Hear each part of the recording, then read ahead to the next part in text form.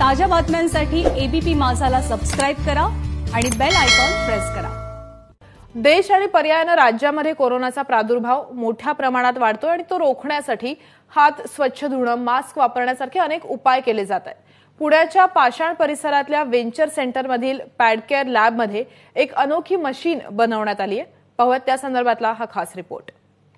पुण्यातील NCL innovation park या ठिकाणी असलेलं वेंचर सेंटरमध्ये एक सॅनिटाइज युनिट तयार करण्यात आलेलं आहे, ज्याच्या मदतीने हॉस्पिटल, ॲम्ब्युलन्स, पोलिसांच्या गाड्या हे सुद्धा सॅनिटाइज होऊ शकतात आणि तेही अगदी काही वेळामध्ये। ज्यांनी हे सॅनिटाइज युनिट तयार केलेले ते सध्या माझ्या बरोबर आहेत। काय सांगशील कशा पद्धतीने हे युनिट काम करतं? आत्ताची कोविड-19चं जे आउटब्रेक झालेलं आहे त्यामध्ये सॅनिटायझेशन सिस्टम हे खूप मोठा क्रुशियल रोल प्ले करतात। आता जर ऑब्झर्व केलं हॉस्पिटलसाठी, ॲम्ब्युलन्स केबिनसाठी जेव्हा पेशंट एका ठिकाणून दुसऱ्या ठिकाणी ट्रान्सफर होतो तर त्याचा चान्सेस असतात की इन्फेक्टेड पर्सन जो इन्फेक्टेड पर्सन नाही आहे त्याच्याकडे त्या बॅक्टेरियाज, व्हायरसेस ट्रान्सफर होऊ शकतात आणि त्याला तो प्रादुर्भाव होऊ शकतो। तर ते रोखण्यासाठी आम्ही हे UV सॅन म्हणून मशीन म्हणून बनवलेली आहे। ही मशीन UV बेस्ड UVGI कन्सेप्टवरनं चालते। इथे आम्ही 254 नॅनोमीटर वेव्हलेंथची सिस्टीम वापरतो आणि फक्त 15 मिनिटांमध्ये जवळजवळ 80 स्क्वेअर फीट एरिया सराउंडिंग दिस हा डिकंटॅमिनेट आणि डिसइन्फेक्ट करतो। आपण जे एनसीएल वेंचर सेंटरच्या मदतीने जे इंटरनल ट्रायल्स घेतलेले आहेत आणि काही हॉस्पिटल्समध्ये जे एक्सटर्नल ट्रायल्स केलेले आहेत त्याच्यानी आपल्याला जवळजवळ 99.99% बॅक्टेरियल रिडक्शन भेटलेलं आहे। त्याचबरोबर आणखीन एक युनिट तयार करण्यात आलेलं आहे। हे जे युनिट आहे UV सॅन म्हणून हे पोर्टेबल आहे।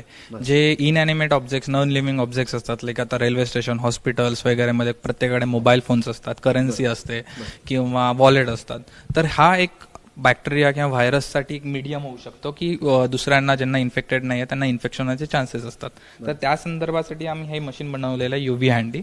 तर हे पोर्टेबल आहे, हातामध्ये पकडून जस्ट ऑन करायचं आहे तर UV सिस्टीम ऑन होईल आणि जस्ट 10 सेकंदासाठी जो युजर करणार किंवा ऑपरेटरला ठेवायचं आहे, त्याच्यावरनं फिरवायचं आहे आणि ऑटोमॅटिकली हे डिसइन्फेक्ट होऊन जाईल आणि हे फक्त 10 सेकंदासाठी करायचं आहे। तो शो करतं की कोरोना व्हायरस ज्या फॅमिलीमधनं आला, ज्याचे जे सराउंडिंग फॅमिलीयर आहेत तर त्याच्या ते डिसइन्फेक्ट किंवा ते किल करण्यात such kind of UV devices already proven आहेत।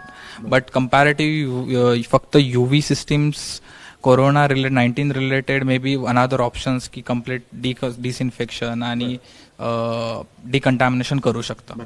तुम्ही अजून एक सांगितलं की ज्या ठिकाणी हे लावायचं आहे त्या ठिकाणी कुणीही जायचं नाहीये। हां, तर ऍक्च्युली एक CDC जे US बेस्ड सिस्टीम आहे त्यांनी एक लिमिट दिलेली आहे, त्याच्यावर जर UV एक्सपोजर होत असेल तो हार्मफुल आहे पर्सन, ह्युमन बॉडीला किंवा लिव्हिंग थिंगला। तर ही सिस्टीम जी UV सॅन मोठी सिस्टीम जी आपण बनवलेली आहे ती क्लोज चेंबरसाठी आहे, तिथे कुठला नॉन लिव्हिंग ऑब्जेक्ट नको आहे। But as per the exposure जी आपण UV हँडी सिस्टीम, स्कॅनिंग सिस्टीम जी बनवलेली आहे तिचा एक्सपोजर डायरेक्ट ह्युमन बॉडीवर नाही होत आहे। जी आतमध्ये युनिट सुरू आहे स्कॅनिंग युनिट, त्या ठिकाणी कुणीही माणसाने जायचं नाहीये कारण ते हार्मफुल आहे, संपूर्ण हार्मफुल आहे, त्यामुळे कुणीही त्या ठिकाणी जायचं नाहीये। फक्त 15 मिनिटांमध्ये जो काही एरिया आहे, ॲम्ब्युलन्स असेल, गाडी असेल, त्याचबरोबर हॉस्पिटलमध्ये एखादा रूम असेल, ते 15 मिनिटांमध्ये पूर्ण सॅनिटाइज करून निघू शकतं। अशा पद्धतीने या ठिकाणी हे सॅनिटाइज युनिट तयार करण्यात आलंय। कॅमेरामॅन विजय राऊतसह मिकी घई, एबीपी माझा, पुणे।